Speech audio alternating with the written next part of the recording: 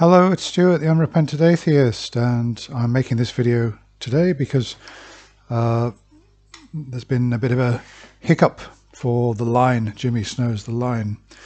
I don't know whether it's a hiccup or I don't know whether it's a death blow, but while I was watching the recorded stream from yesterday, I tried to make a comment and the video suddenly just vanished and said it's gone private. I went to the channel and it said this channel does not exist. So I did find that really strange. I realized as a YouTuber myself, channels can run into hiccups, but personally I've never known a channel to just vanish like that. You know, and obviously I'm subscribed to a lot of channels, and just like a lot of you guys are, I've never known a channel to just simply vanish. I mean, without any warning. So I've been to Jimmy Snow's Twitter account just to see what he's got to say. I'll read it out to you. So he said he's getting a lot of direct messages, so he wants to just hit this at once. Number one, no, I'm not okay. I'm stressed and sick from stress. I believe I will be okay, but this is basically a nightmare. Well, I can relate to that 100%. Obviously, it's Jimmy's source of income, I understand. I trade on eBay, and that is sort of like 99% my income source. 1% is my YouTube income. So if my eBay account suddenly vanished, I'd be panicking just like he is. I mean, it would be an absolute, for me, catastrophe, because obviously, just like Jimmy, I've got expenses. I haven't got resources to last more than a week or two. So yeah, well, obviously I empathize with him 100%. Number two, I don't know how it happened. It seems consistent with other large channel hacks lately.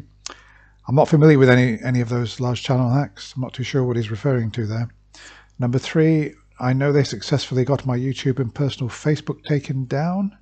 I don't know what else. Strangely, it seems to only be Jimmy Snow and The Line that got screwed so far. So who could they be? They got my YouTube and personal Facebook taken down. That doesn't sound to me like hack. It doesn't sound to me like a hack. It sounds to me like maybe by some other means. Maybe I don't know. That's weird. 4, I don't know what other accounts info of mine they have. 5, I'm currently working through the process of getting YouTube back. The process right now is basically fill a form, get an email, fill a new form, get an email, rinse, repeat. Okay. Well, I don't know exactly what they've done.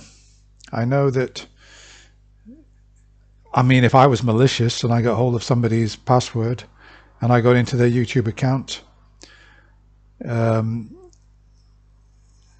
you could start a process of permanently deleting videos.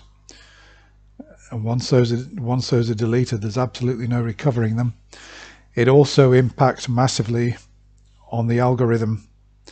And I mean, for example, if you're used to your videos getting 50, 60,000 views in a week, and you have a few dozen videos deleted, that 50 or 60,000 views could suddenly drop to 2,000 or 3,000. It would be a massive. It would be a massive traffic shortfall. But obviously you don't know what's happened, whether they've deleted material. But the longer your material spends off YouTube, most YouTube traffic comes from recent views. Yeah. So typically people who viewed within the last week will be shown a thumbnail either in suggested videos or on the home page.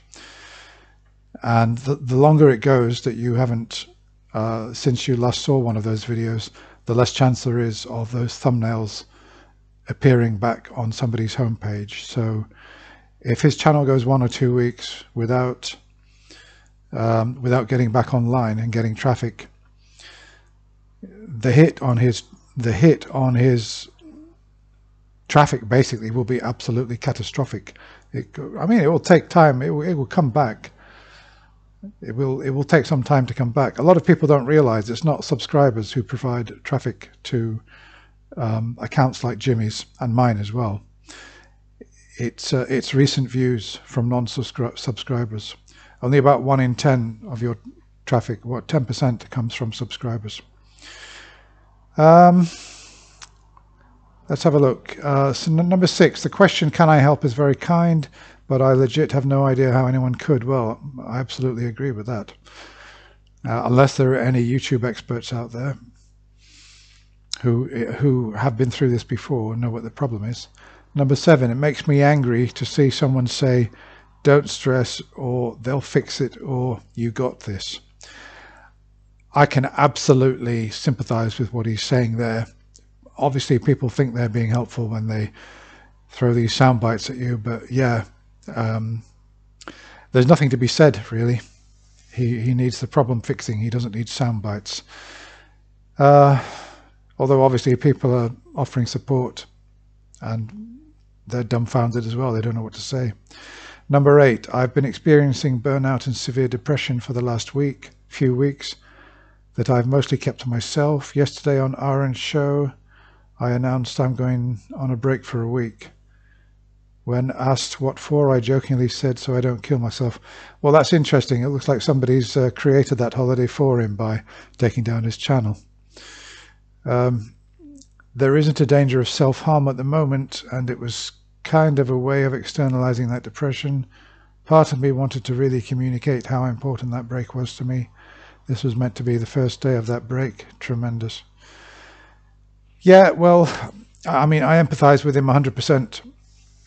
I mean, I'm not the biggest Jimmy Snow fan. I make no secret of that. And today's program that I watched nearly all of it. I thought it was exceptionally poor, but that's irrelevant. You know, the only thing that is relevant is that his channel, as I speak, is still not back online. I thought it might be something to do with my cache or something, or you know, something like that. But I tried it on different browsers and it was exactly the same. I'm just checking it again. Yep, still unavailable. And the time here, GMT, is 23:25. So still nothing. You never know.